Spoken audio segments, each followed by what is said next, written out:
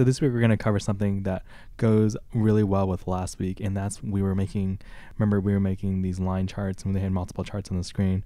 And so one trick I use in my work all the time is I facet them. So I let each group or each breakdown be on its own individual chart. It's actually a pretty simple process, but let's first of all explain the types of different faceting. So there's two types of faceting. There's going to be facet wrap and facet grid.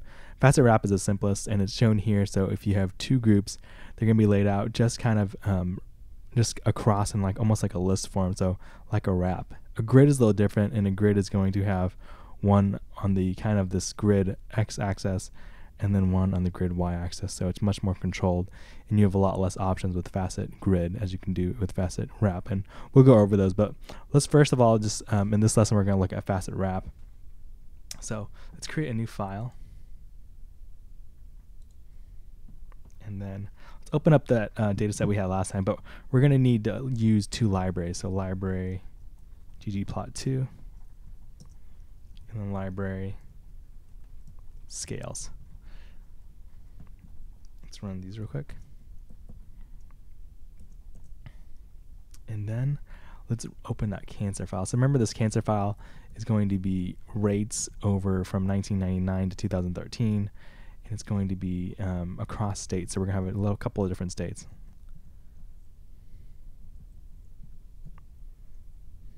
And this is the file right here. You want to get the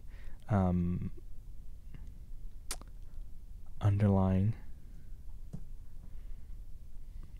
It's going to wrap a little bit, but yep. You want to do a header equals true. Look at this.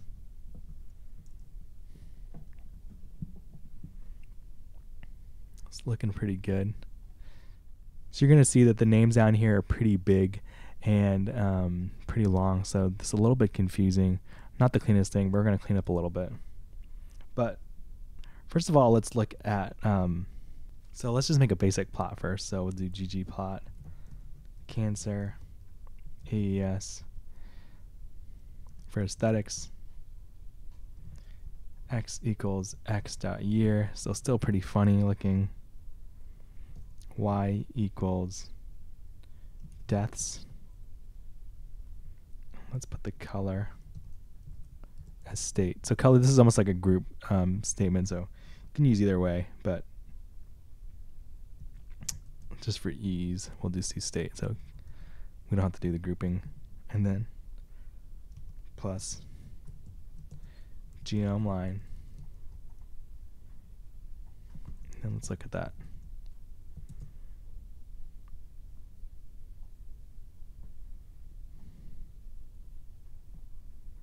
So you're going to see it's pretty messy right here. You really can't see anything.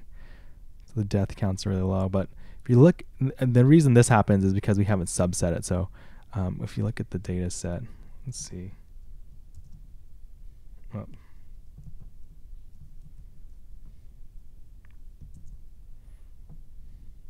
There may be some outliers in this file, so let's go back and check it. Doesn't look to be any. Let's expand limits.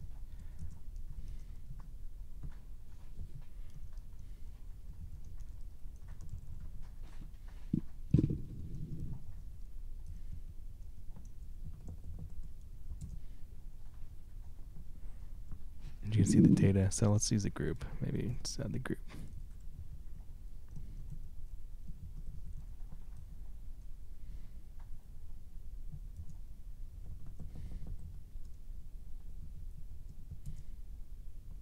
There we go. So we needed the group statement in there too.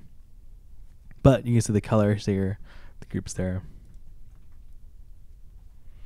But one issue is, and this happens a lot, is you're going to have this x-axis and it's going to be kind of messy. So it's because this is a character variable and it's not handling it correctly. So let's do that. And I do this all the time. So this is the trick I do. So I do this all the time, and let's take a closer look at that variable. So string cancer, structure cancer, sorry, str structure. We're going to look when we pull up to the year, x year, it's factors. So one of the trick you can use here is just to do the levels of cancer, x dot year. You can look at the levels. These are the levels, and they're kind of funny, so it came in pretty funny. We're just going to clean it up and do 1999, since we know it starts in 1999 and ends in 2013. So we just reassigned these, so we rewrote these, and let's relook at that. We can see that's what we get, 1999 to 2013. So now we want to make this numeric. This, you can tell by the double quotation marks, it's character. So we still got to change that. And so let's work inside out. So first of all, we're going to change it to character instead of, it's still a factor right now. So if we did string cancer, see it's still a factor. Or string year, x dot year, still a factor. So we'll make it numeric.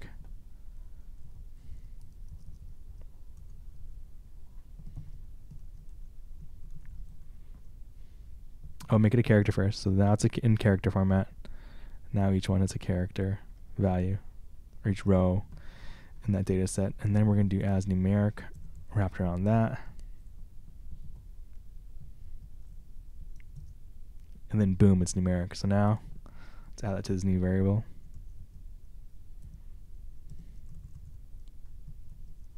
Year underscore. Cleaned up.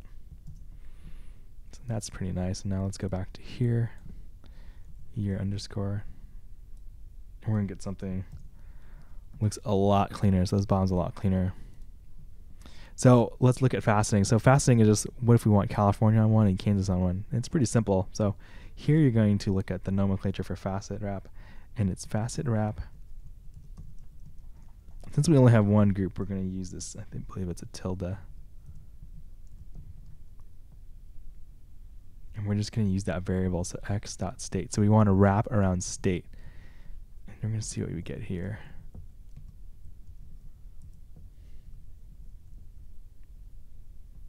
Oh, I should have done it after. I'll move it.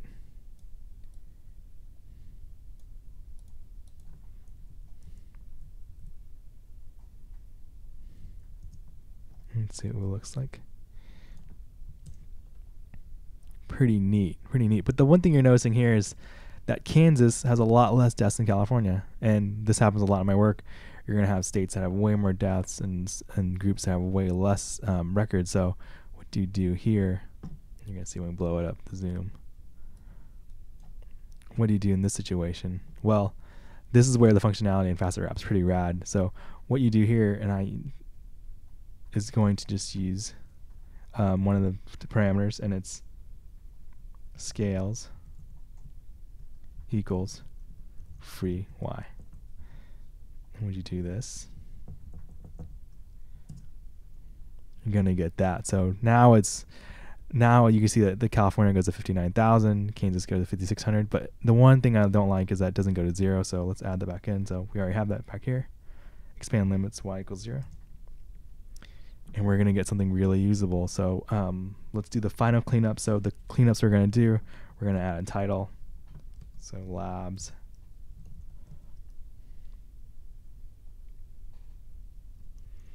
X equals, and this is to bump it, so we'll bump it down. Year.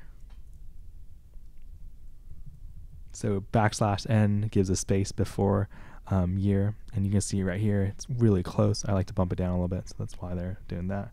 Y equals age, or number of deaths,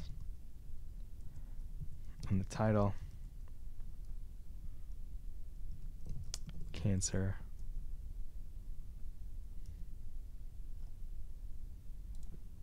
by year and state. Let's look at all this together.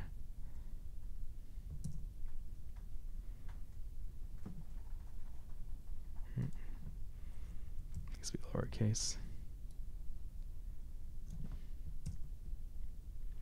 Cool. Still pretty close. Let's bump it down. Let's put the backslash in there.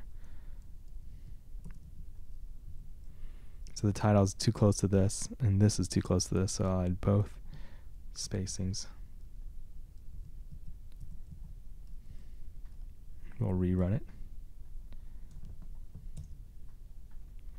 cleaner, much cleaner. And then these are the last two little things I do. So I don't like this. Doesn't add anything, so we'll just get rid of that. The easiest way to do this is theme. And this is we're editing the theme right here. Legend position, and then just put it as none. So that is gone. And then for the last one, and this is just being pretty picky, but these, I hate it when we don't have commas in there. So if it's ever that long, always put a comma. It makes it easier to read. And we'll put in scale Y, since we're going to work on the Y-axis, continuous. I may have spelled that wrong, but we'll see. Labels equals comma. You don't need any quotes around that. Bingo. So we have the 60,000, 40,000, 20,000, 4,000. It's clean. Years are clean. If you want to add more, you can. And everything works. Everything looks pretty good. So that is facet wrap, and that is going through how you wrap something. So if you have more states, and let's say that we want it in one column, we can do this. And call equals 1. That'll put them all in one column. Top to bottom. That doesn't look that good, but end call equals 2.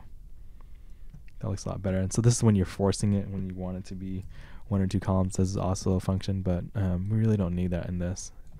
It looks pretty good as is. But you may need it if you have a lot more groups and things like that. So basically that is it. So stick around for Facet Grid next week or later this week, and I hope you enjoyed it. Remember to like this video and subscribe to my channel if you did. Thank you. Bye.